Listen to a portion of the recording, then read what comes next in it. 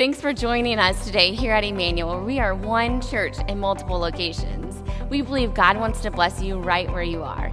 In a few moments, you're going to hear some practical teaching from God's Word that we hope is both inspiring and relevant to your life. If this service blesses you and you want to give back financially, you can do so at eclife.org. Click on Give and choose Online Viewer as your campus. Thank you again for joining us. Get ready for an incredible, life-changing message.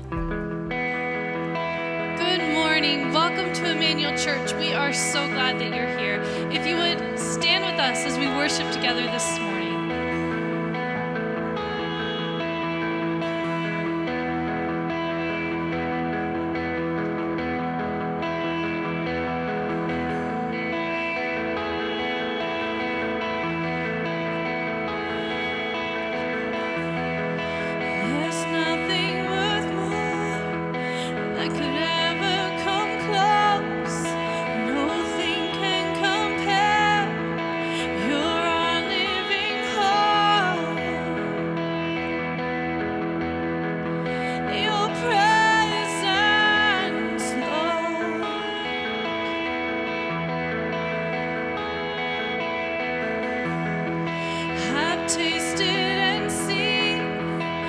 Sweetest of loves, where my heart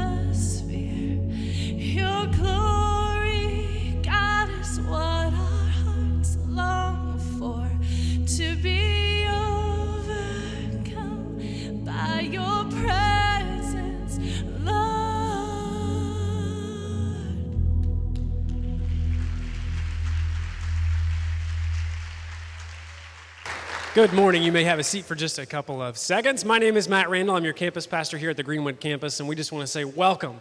Thank you for joining us this weekend at Emmanuel. I've got an exciting thing to tell you about. Our Franklin campus pastor, Greg Coble, is in the house to finish out the series at the movies. Yeah? We're excited. The boss man's coming back next week. He's been on a 3-week study break, and we're excited to have him back. He's going to kick off a brand new series. Greg will tell you about that towards the end of today. So we're pumped. If you are a guest with us here today, maybe it's your first time with us. Hopefully you felt welcome so far. But we just want to let you know a couple of things. First up, we've got a couple more songs when I'm finished, and we'll be receiving our offering once I'm done as well. That offering is for those that call Emmanuel home. But we would love for you to do something for us as your first time here. There's a connection card. It looks like this. It's in the seat back right in front of you. We'd love to connect with you as you've joined us this weekend. And so if you'll fill that card out for us, just some basic information on the front. You can drop that at our information desk, which is just out and to the right on your way home. We'll put a free gift in your hands just to say thank you for joining us. And we'll also put some information about Emmanuel in your hands as well and answer any questions that you might have about us as a church. Also, I want everybody to know we're going to do something a little different today in the way that we do communion. We're going to celebrate communion towards the end of our service, and it's going to be a little different than what we've done before. We're going to be passing buckets with prepackaged communion packs for all of us this morning. So the intent of that is so that we can all stay seated and enjoy a moment with Jesus in that moment. And so we also want all of you that may have a gluten sensitivity to know, just like we have in the past, we do have options for you as well. We wanted to make sure we provided those. They are at the back of the auditorium. And once I'm finished up here, we'll have a couple of more songs. So during that time, feel free, go back. You can grab that during that time, and then you can use the seat or the cup holder in the seat right in front of you to hold that if you have a gluten sensitivity until we are ready to participate in communion later. A little bit different, but we just wanted to make sure everybody knew what was going on, and we're excited about that coming up at the end of the service. Also want you to know about baptism. We have a baptism service coming up at the end of this month. We like to do those big and bold around here to celebrate those that have made decisions to take the next step in their relationship with Jesus. So if that is you, we want to encourage you to register now. Get up ahead of time and do that. We'll be registering, I believe, through the 19th of this month. And so you can find all that information at myeclife.org. Now, for you whippersnappers with smartphones, let me tell you, we have a brand new option to unveil for you in registering for baptism and a bunch of other stuff that we're going to have going on. But in particular for baptism, if you take your cell phone out and you text the word baptism to 65248, that's going to be our home number here for Emmanuel. If you text baptism, it jumpstarts your registration process. And that won't be the last time that you'll hear us talk about our texting options to allow things to be a little easier for us that are registering for events and stuff around here. So we're excited about baptism weekend coming up at the end of the month. We'll hope that you get registered for that soon. Before we receive our offering, we want to make sure that we show you, or at least share with you, a little bit of the things that we're celebrating around here. I'm excited to celebrate some camp news from our middle schooler and high schoolers. Give me some noise, middle school, high school students. There you go. We had more students this year, 170 from middle school and high school at our camp. That's more students than we've had in the last 7 years, and we want to celebrate that this morning. You've heard us talk about camp before. But let me even tell you that the most exciting part. You see, they have an experience I would be a little jealous of, but during that time at camp, 16 students for the first time made decisions to trust Jesus. And we want to celebrate that for sure. And so if you run into somebody who's been a counselor or a staff member that's helped out at camp, we just want to love on them a little bit because that's exciting. And you see, for those of you that came prepared to give today, we just want to say thank you and to let you know that it's not just environments like this that you help support, but it's our environments at camp and in our community and across our world that you're able to support the incredible work that God is doing through Emmanuel. Would you join me in a spirit of prayer?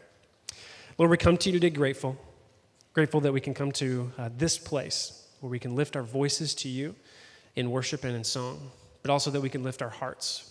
And so, Lord, as Greg brings the message you laid on his heart today, I just ask that you open our hearts and our ears to what it is you would have us to hear and change in our lives by what Greg brings. Lord, we're grateful for you, and in this presence, we thank you for the sacrifice of your Son, Jesus. It's in your name we pray. Amen.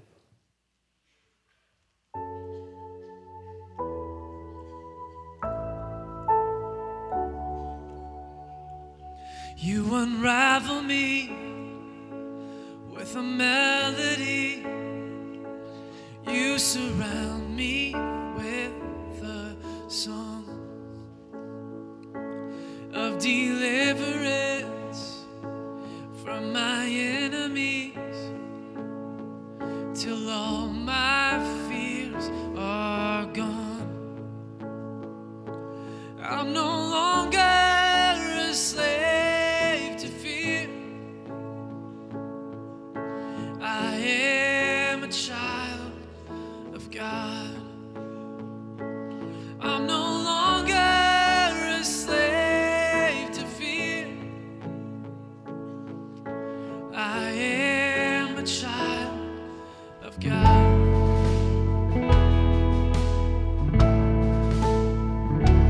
From my mother's womb, you have chosen me. Love has called my name. I've been born again to a family. Your blood flows through my veins. And I'm no longer a slave to fear, 'cause I am a child of God. I'm no longer a slave to fear. I am a child of God. I'm no longer a slave to fear, 'cause I am a child of God. Yes, I'm no longer a slave to fear. I am a child of God.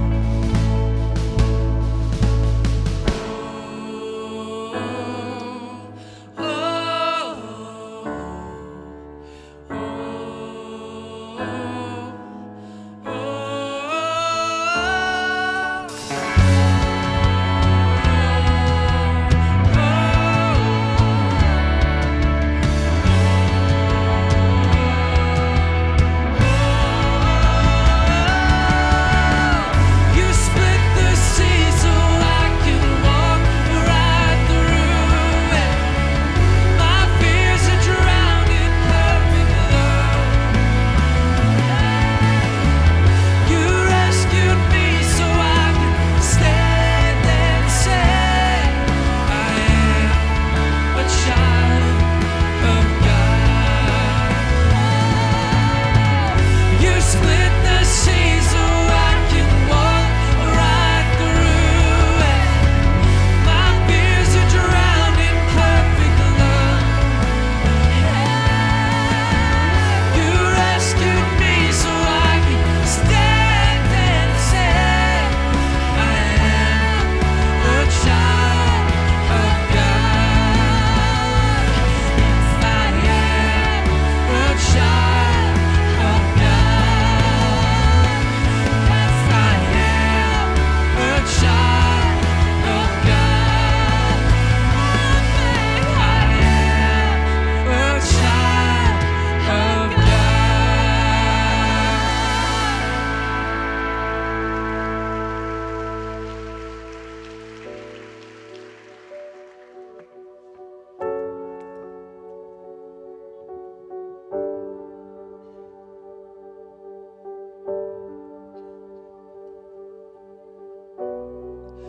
The one who made the blind to see is moving here in front of me, moving here in front of me. The one who made the deaf to hear is silencing my every fear.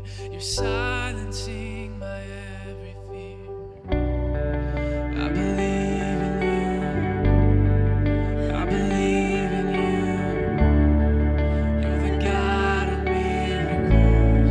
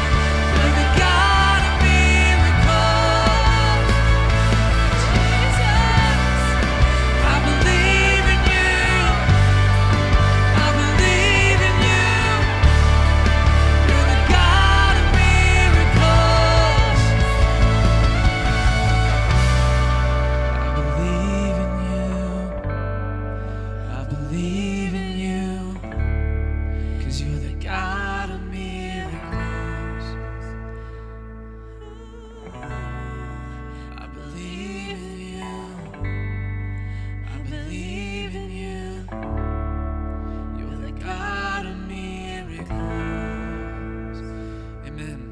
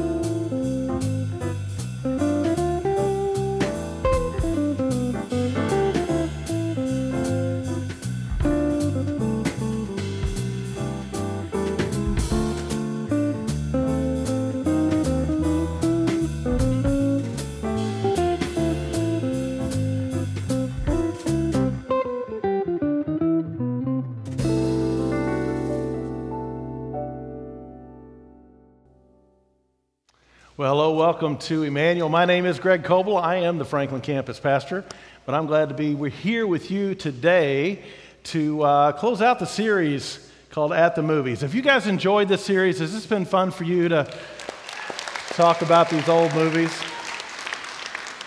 What we've been doing with these old movies is we've been trying to pull the godly principles out of the storylines, and so we've looked at some really classic movies like Toy Story. I don't know what he was thinking with that one. But anyway, did you enjoy Bill's talk last week, the Star Wars talk? I can't believe that movie is 40 years old. I mean, that just blows my mind to think about that movie is 40 years old because the technology that they used in that movie was incredible. I started to think after Bill said it was 40 years old, how technology has changed even in our lifetime. I brought some props with me this morning to show you. I don't have a cool lightsaber like Bill had, but 40 years ago, for example, if we wanted to make a phone call, if we wanted to communicate with our friends and family, this is what we used. This is a rotary dial phone, kids. What you had to do is you had to stick your finger in here and you actually had to turn the dial. And you had to do that, 7 times, is that right? Heaven forbid that your friend have an 8 or a 9 in their phone number and your finger slip out of the dial while you were dialing and you had to start all over. What do we do now when we want to communicate with our friends and family? We use our phones, our smartphones, right? We pull them out. We probably don't even call. We just text. We even get lazy sometimes and do a group text and hope we can get 8 or 10 people at a time. That's how technology has changed in the last 40 years. Here's another example. This is an encyclopedia. Now, we used to have volumes of these things, like 20, 30 volume sets of encyclopedias, because if we wanted to do a research paper, maybe on geography or history or politics, whatever, we had to go to these encyclopedias and thumb through page after page after page, finding the information we need. Now, if we want information, what do? We just go to our smartphones, right? Kat and I just took a 2-week road trip out west with some friends, and there were lots of things that we wanted to know while we were traveling. So we just pick up our smartphone and say, Siri, what's the capital of South Dakota? Siri, what's the elevation of the Bighorn Mountain? I mean, we had all kinds of information right there at our fingertips. Technology is incredible. Even inside the church, the way technology has changed the last 40 years. It allows us to do the kinds of things we do here at Emmanuel. Like 40 years ago, we could have not have been one church in many locations. This multi-site strategy that we're using to spread the gospel, the technology wasn't available to churches. Like, we could not have done that 40 years ago. And who knows how technology will change in the next, 5, 10 years. 5 years from now, if Danny takes a study break in the summer, you might have a Greg Coble hologram standing up here doing the sermon, It'd be kind of cool, wouldn't it? Maybe we could even make him a little younger and a little thinner. That'd be kind of cool. You see, technology is always changing. We're getting ready to do this live stream thing where people all over the world can tune in and watch an Emmanuel service live. Anybody, anywhere in the world can tune in. Like if my mom wants to watch an Emmanuel service when I preach in the future, she can tune in and watch me live from her family room in her bathrobe in her lazy boy. That's going to be really cool. Except that my mom is a little technologically challenged, so I'm not sure she'll actually be able to tune in. About 6 years ago, my oldest son Baxter joined the Air Force. And we wanted to help my folks communicate with him really easily. So we actually bought them an iPad. And we set them up with an account with an app called Voxer. I don't know if you guys have ever seen the Voxer app, but it's a virtual walkie-talkie. Like you leave a voicemail and then it sends an immediate notification, and they can they can respond with a voicemail. And it goes back and forth. It's really simple to use. And after a couple of weeks, Baxter reached out to his grandma, his Nana, and asked her why she hadn't been returning his Voxer calls. He Skyped with her on her home computer just to ask her that question. And she said, "Baxter, I think I have the wrong number. Every time I call you, some lady answers." And he said, "Well, Nana, that's not really the way it works. Why don't you go get your iPad and kind of show me what you're doing?" So she brings it back in front of the camera. She opens up the Voxer app, and instead of pressing the microphone button on the screen, she actually presses the home button. And she says, "Baxter, can you hear me?" To which Siri responds, "I do not understand, Baxter, can you hear me?" My mom says, "See, there's that lady." True story. Now, the good news is, my mom and Siri are now friends on Facebook. No, I'm just kidding. But Baxter just cracks up. He can't wait to get off the phone with Nana and Skype call with me just to tell me what she's done. It's hilarious. So we laugh about it a little bit, and I said, "Now, Baxter, you shouldn't laugh at your Nana. You shouldn't laugh at your Nana because technology changes so much. Like in her lifetime, the things we're doing now, people couldn't have even dreamt of 50 years ago. And when you are your Nana's age, there are things that you would not even dream of that you'll be able to do. You might even have a time machine. But to use that time machine, you'll probably have to call your 12-year-old grandson and have him come over and program it for you." I said, "Now the good news is you'll be able to have him program it to this very day, and you can go back and apologize to your Nana for laughing at her." That's a true story. That really happened. Wouldn't it be cool to have a time machine? Have you ever thought, man, if you had a time machine, it would just be really cool. It's kind of what our character in our story today, Back to the Future, Marty McFly was able to use a time machine. Back to the Future is set in 1985. Marty McFly is a 17-year-old kid. His parents are George and Lorraine. George is a slightly nerdy guy that gets bullied by his boss. Lorraine is a little overweight, and she's potentially alcoholic. They don't really develop the character enough for us to know at the beginning. Marty has a few escapes from his reality. He loves his music. He plays with a hard rock band. He loves his girlfriend, Jennifer, and he loves his friendship with a kooky, self-funded scientist guy named Dr. Emmett Brown. One day, Doc Brown shows Marty this time machine that he's invented. And the time machine is actually housed in a DeLorean DMC-12. I've got a clip I want to show you this morning, the clip of where Doc Brown shows Marty the time machine for the first time and explains to him how it works. Take a look at this clip.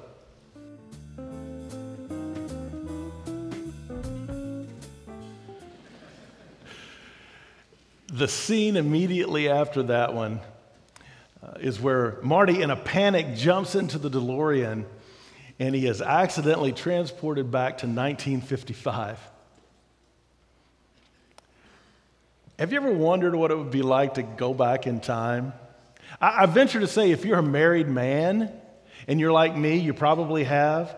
Like there are things that I think sound really funny in my head, but as soon as they pass my lips and I see the look on my wife's face, I just want to go back a few minutes and take it back. So if you're a married guy, you probably have thought about going back in time.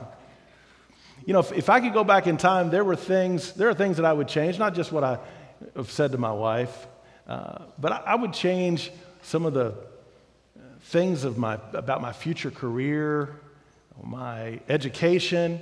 If I could go back in time, I would change the way I handle my money. If I could go back in time, I would change the way I parented. If I could go back in time, I would change lots of things. If you could go back in time, what would you change? If you could go back in time, what would you change? What would you do differently? You see, most of the things that I would change are the things that I regret. Like, I regret not being a better husband or a better father or a better son. I regret not being a better friend and building better relationships with people. Do you have any regrets? You know, nobody wants to live with regrets. That's your first feeling today. Nobody wants to live with regrets.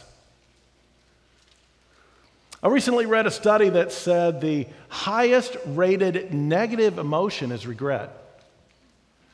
Over and over again, when they ask people to rate their emotions, regret is ranked as the highest negative emotion.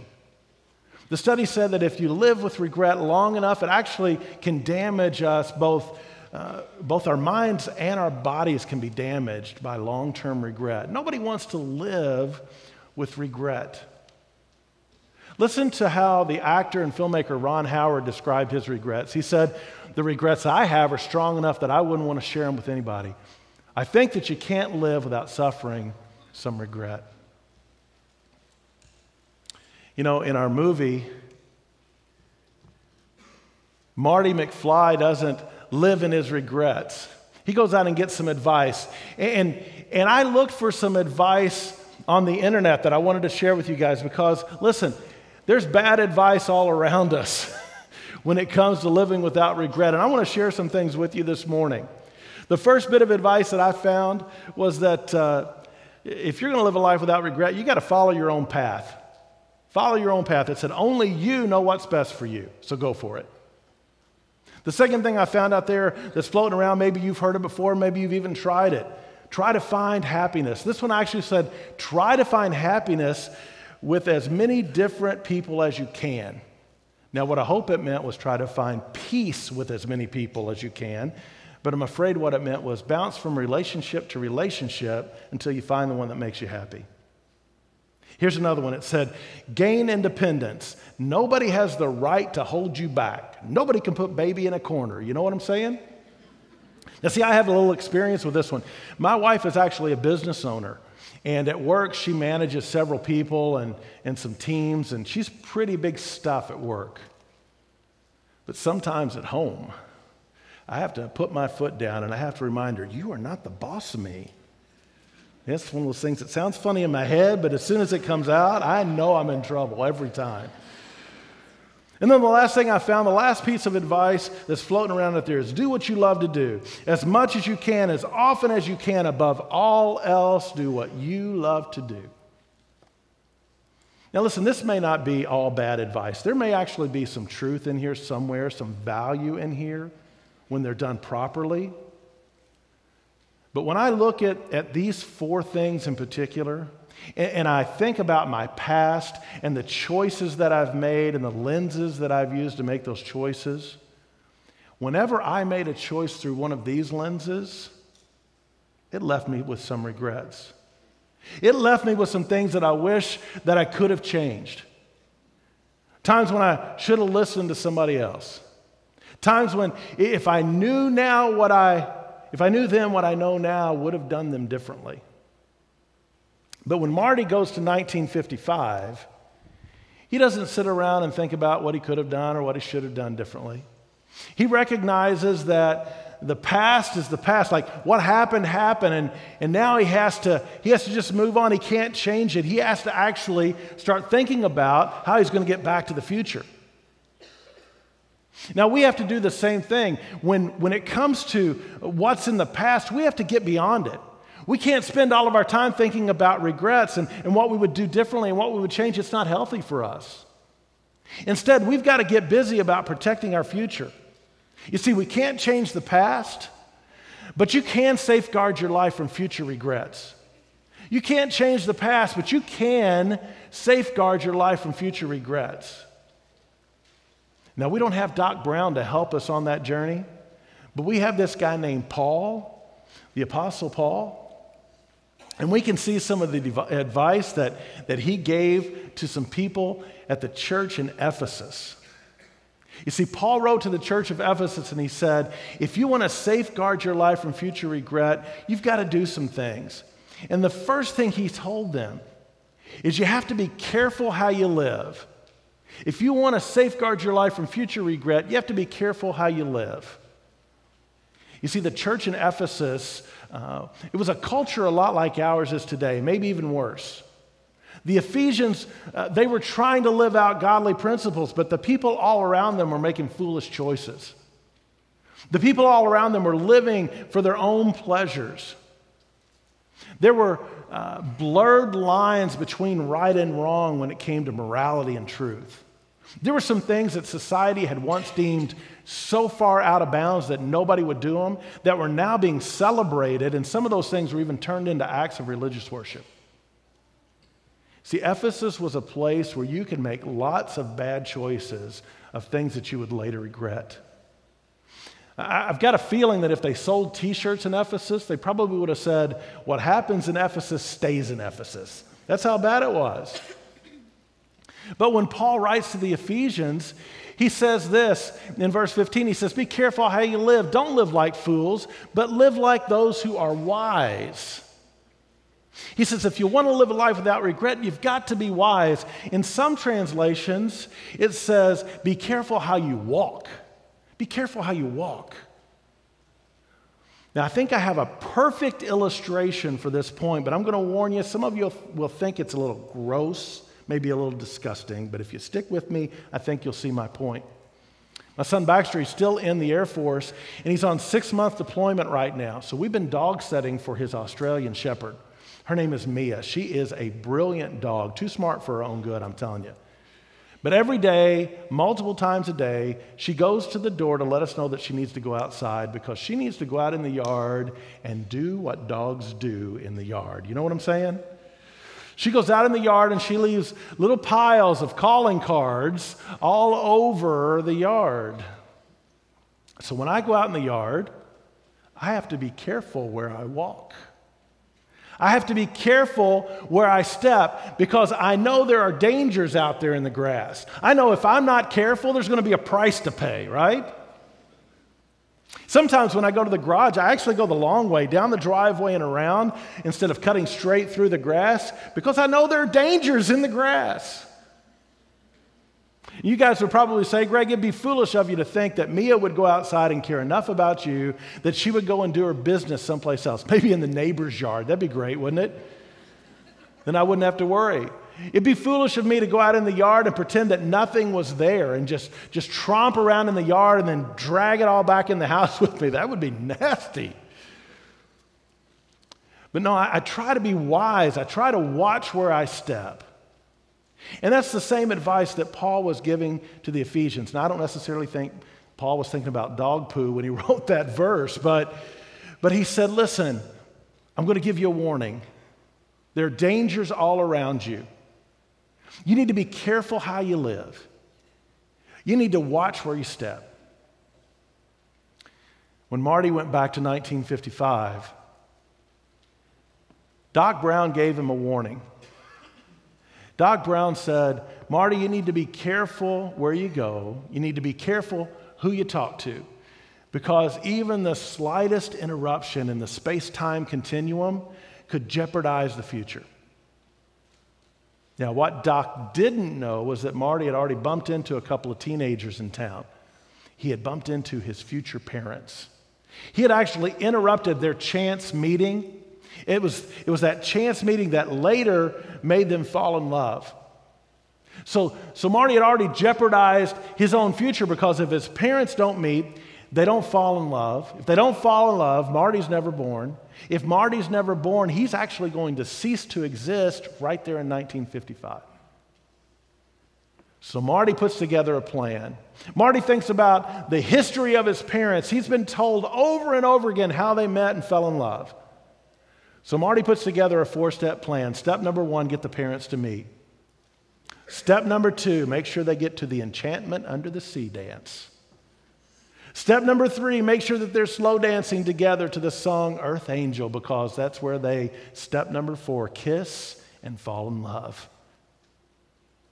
So Marty puts his plan in place. Marty works this plan even when it seems that everything is working against him. Even when it looks like all odds are stacked up against him, Marty stays focused on his plan because Marty knows that his plan, if executed properly, will fix his future. You know, when Paul wrote to the Ephesians, the second piece of advice he gave them was very similar to that.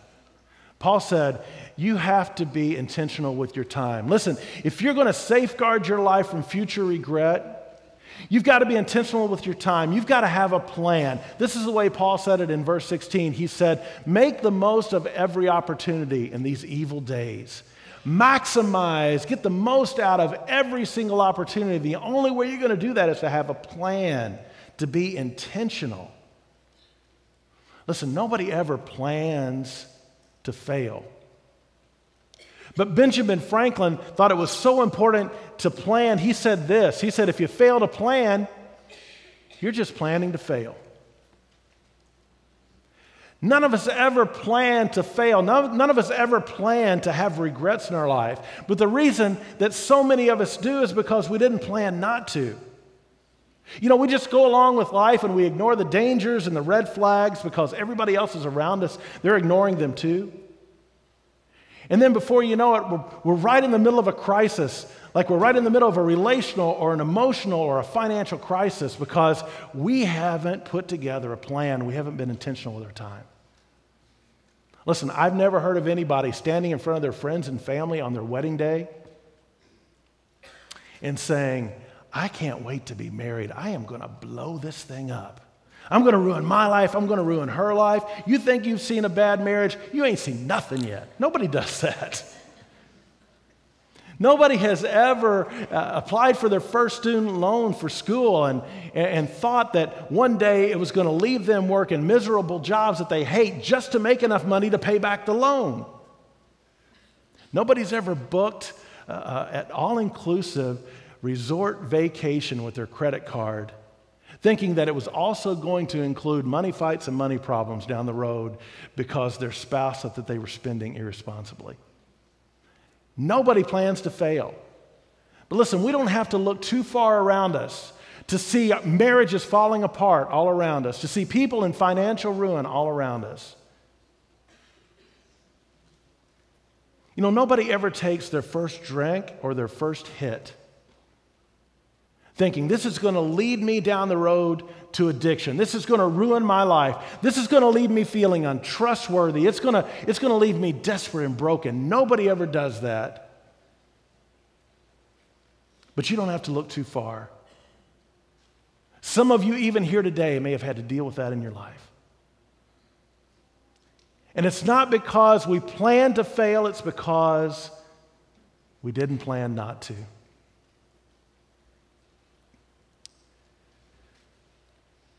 This is an area of your life that even the smallest investments in time can have a big, big payoff. I'm going to give you a couple of examples. If you want to live without regret in your life, in your marriage, man, here's what I would tell you. 50% of the marriages today end in divorce. There's a study out there that says men who pray with their wives every day out loud have a 1 in 10,000 chance of getting divorced. You want to safeguard your marriage from regret? Be intentional with your time. 2 or 3 minutes a day, man. Grab your wives as godly a way as possible.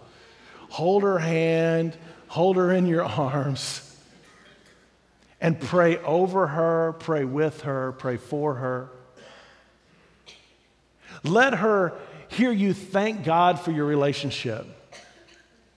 Let her hear you ask God to make you the kind of godly man she deserves. Ask God to make you both the kind of godly examples to the people you'll come in contact with during that day, the kind of examples that will attract people to Him. Man, there is nothing your wife wants to hear more than your heart toward her and your heart toward God.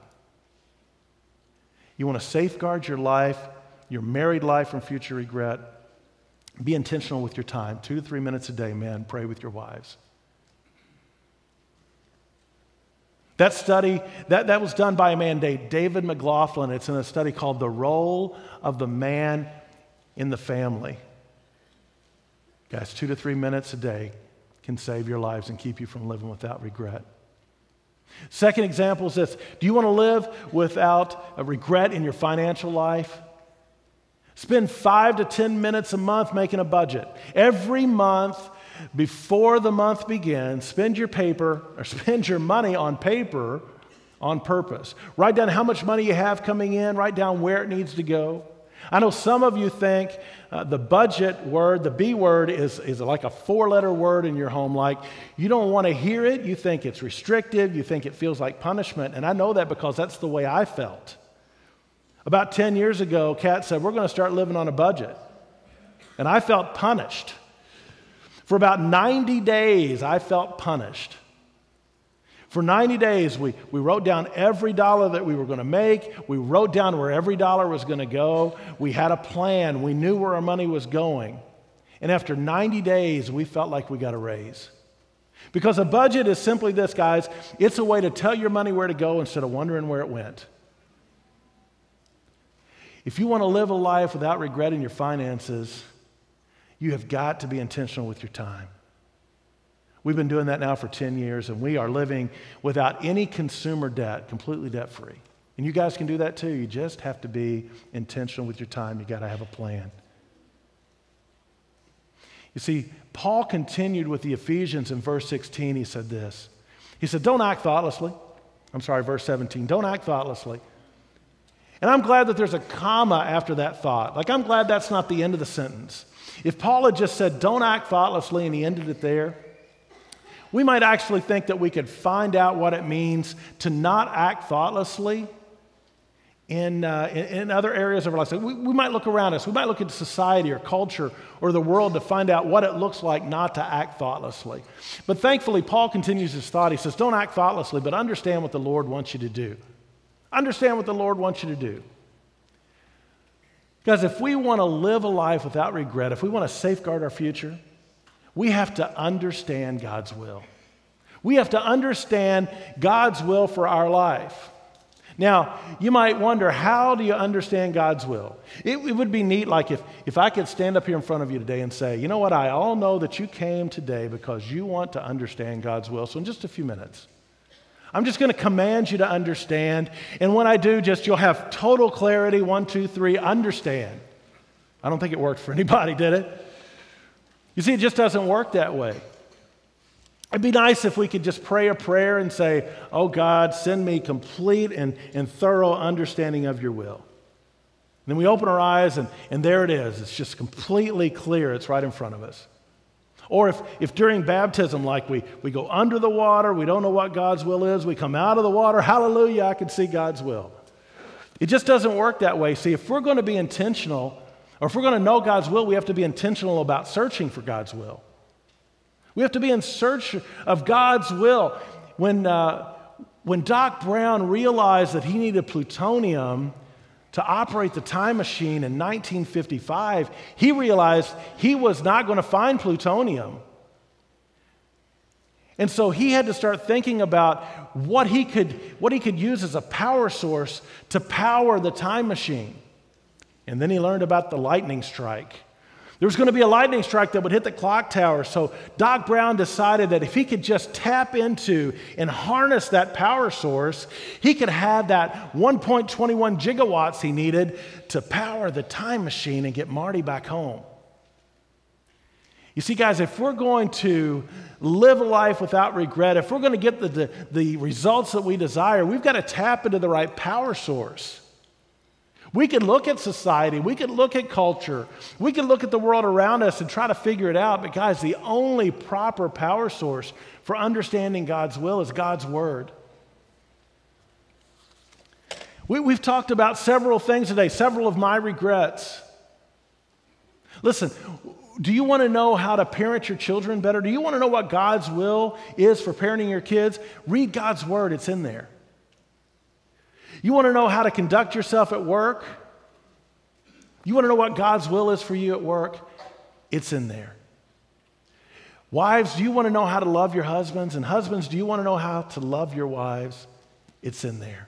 You see, there's not a single area of our lives that God doesn't speak to in His Word. And if we're going to find God's will for our lives, we have to connect to the right power source. We have to connect to God's Word. Here's the way Paul wrote it in the book of Romans, in his letter to the church at Rome. In Romans 12:2, he said, don't copy the behavior and customs of the world. He says, that's not the right power source. That's not going to give you the results you desire. He says, but let God transform you into a new person by changing the way you think. He said, then you will learn to know God's will for you, which is good and pleasing and perfect. Listen, if we're going to understand God's will for our lives, we have got to be intentional about searching for it. And the place to search for it is in God's Word. It doesn't take long, guys. 5 to 10 minutes a day reading God's Word will reveal to you what God's will is for your life. You got to create some margin somewhere. You have to be intentional. Maybe you spend 5 or 10 minutes in the morning while you're drinking coffee, or maybe it's 5 or 10 minutes of your lunchtime, or maybe it's 5 or 10 minutes before you go to bed, but you've got to create a plan for connecting with the right power source to understand God's will. Now listen, eventually Marty gets back to 1985.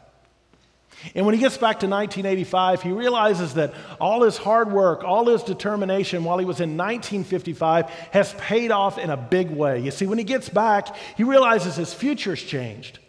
His parents, his dad is no longer this nerdy guy. He's actually a successful author.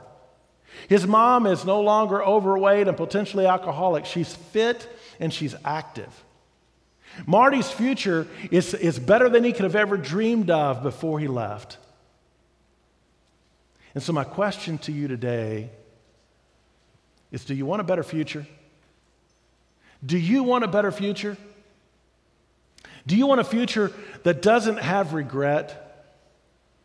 Then you have to do the 3 things that Paul advises us to do. Paul advises us to be careful how we live, be intentional with our time, and to understand God's will. You see, there's one thing that I mentioned earlier, but I didn't really take the time to explain, and I think I probably should. You see, when Paul wrote his letters, he wrote his letters to the church. So he was writing his letters to church people. And those people, the church people, the people in Ephesus, the people in Rome, where those churches were, those were people who had trusted God. They trusted that God wanted what was best for them. Like, they trusted God that way. And that's really kind of where it begins for us too. We have to trust that God has our best interest at heart. Like, God wants what is best for us. And if you haven't trusted God that way, you need to do that today, because when you trust God that way, the Bible tells us that He's going to send His Holy Spirit into our lives. The Bible says that His Spirit will come in and fill our lives. His Spirit will invade us. Here's the way Paul kind of wraps up this part of his letter to the Ephesians. He says, listen, don't make decisions that are going to leave you with regret, but instead be filled with the Holy Spirit. Be filled with the Holy Spirit. Be filled to the top, to the brim with the Holy Spirit. He says, listen, be filled so much with the Holy Spirit that you don't leave room for regret. You don't leave room for anxiety or doubt. You don't leave room for worry or for frustration. You don't leave room for anger or bitterness or selfishness. Be filled to the top with the Holy Spirit. You see, it's the Holy Spirit's job to guide us and to prompt us to live a life that's pleasing to God. And if you've never trusted God that way, if you've never trusted God and said, God, I open my heart and my life to you, fill me, invade my life with your Holy Spirit, we're going to give you an opportunity to do that today, because that's the only way to safeguard your life from future regret, is to start with trust. So in just a couple of seconds, we're going We're going to bow our heads and we're going to close our eyes. And I'm just going to invite you to have a moment with God. I'm going to invite you to ask God to come into your heart that way. I'm going to invite you to tell him that you trust him and that you want to begin a relationship with him. So let's bow our heads and close our eyes. And if you need to start a relationship with God in that way, if you need to start trusting God that way, I just invite you to say this prayer with me. Just make these words your own. Just have a moment with you and God, right there in the quietness of your heart. Just say this: God, I trust you. I want to start that kind of relationship with you today. God, I just ask you to send your Spirit into my heart and into my life right now. Make me a different person. God, I understand that only your Spirit and my trust in you can safeguard my life from future regret. And I want that today. God, I invite you into my life. Thank you for making that possible through your Son, Jesus. In his name we pray. Amen. Listen, the Bible says if you pray that kind of prayer, if you trust God that way, if you invite him into your life, that you've become a child of God. And today, to celebrate that with you, we would love to give you a free gift. At the end of the service, if you'll go to the tables in the back of the auditorium and tell the folks back there that you prayed that prayer, they will put one of these books in your hands. This book is a one-year New Testament. The New Testament is the part of the Bible that talks about the life of Jesus and the people who were here with him during his days of ministry. This book is broken down into readings of 5 or 10 minutes a day. And if you'll read those daily readings, 5 to 10 minutes a day, that small investment of time will begin to reveal to you what God's will is for your life. Can we celebrate what God is doing here today through Emmanuel?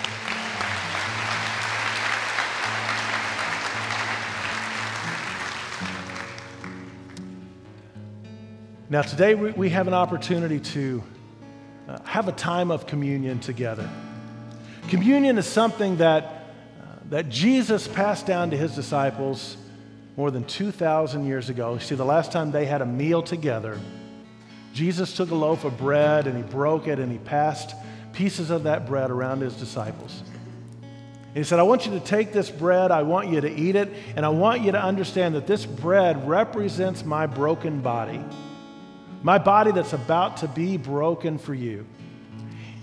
And then he passed around a cup with some wine, and he said, I want you to drink this wine, and I want you to understand that this wine represents my blood, and my blood is just about to be spilled for you. And the reason my body's going to be broken, the reason my blood is going to be spilled, is to be a once and for all sacrifice for your sin and for the sins of all eternity and all the people to come. And he said to his disciples, as often as you eat this bread or drink this cup, I want you to do it in remembrance of me. So today, if you've put your trust in Christ, if you've invited him into your life, I just invite you as our host team comes and brings our packages of the cracker and the juice, just to stay where you are. And as soon as you receive this package, I just invite you to bow your head, to close your eyes, and just have a moment with God. Have a moment with God, remembering what it was that Jesus did for you on the cross when he gave his body, when he spilled his blood for sacrifice for your sins. Let's pray as we prepare for communion. God, thank you for your love toward us. Thank you that you sent Jesus to die on the cross in our place. God, this morning as we enter this time of communion, I just pray that you would clear our hearts and clear our minds, just to have a moment with you where we're not thinking about anything else. We're just remembering, like Jesus told us to. We're just remembering the broken body, the shed blood, the gift of salvation, God. Thank you so much for the way you love us. Prepare our hearts right now.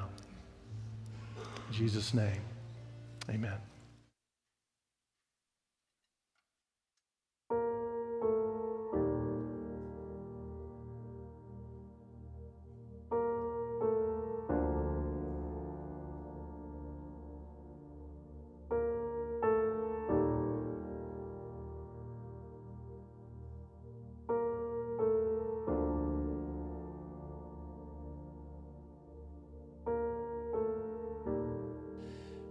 walking around these walls.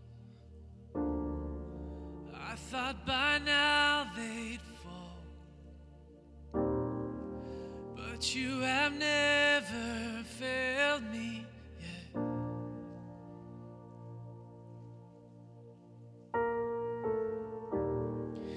Waiting for change to come, knowing the battle's won, for you have never failed me yet.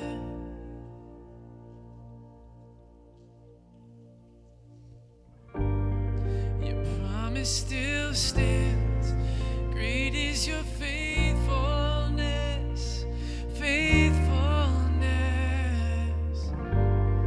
I'm still in your hands, this is my confidence, you never failed me yet.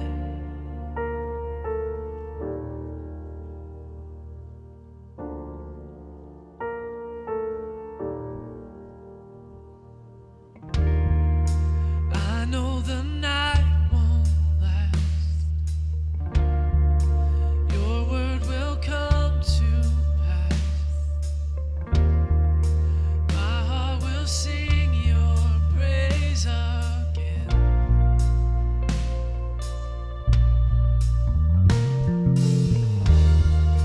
Jesus, you're still enough. Keep me within your love. My heart will sing your praise again.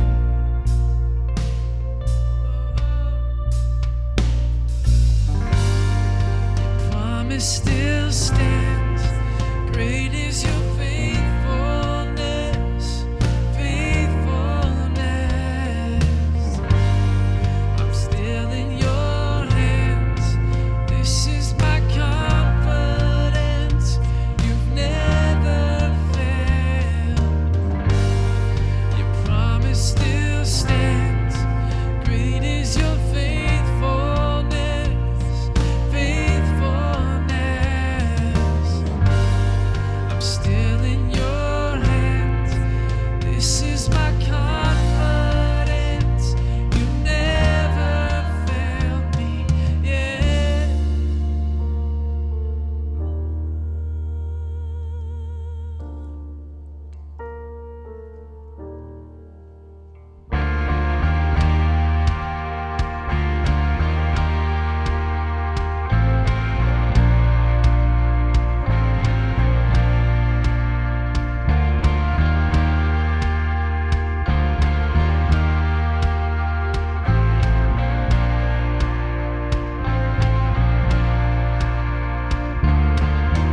I've seen you move the mountains, and I believe I'll see you do it again.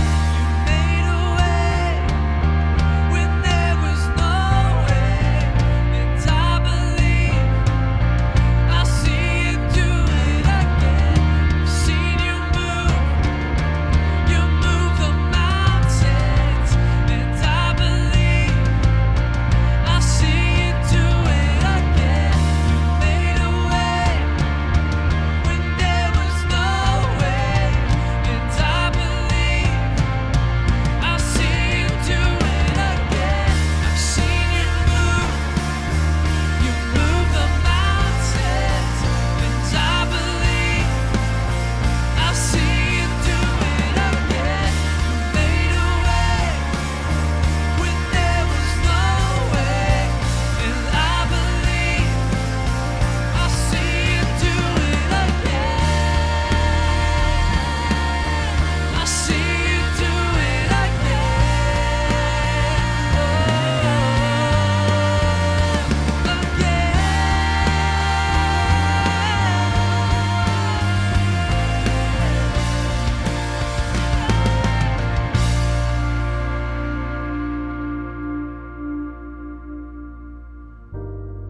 Your promise still stands. Great is your faithfulness, faithfulness.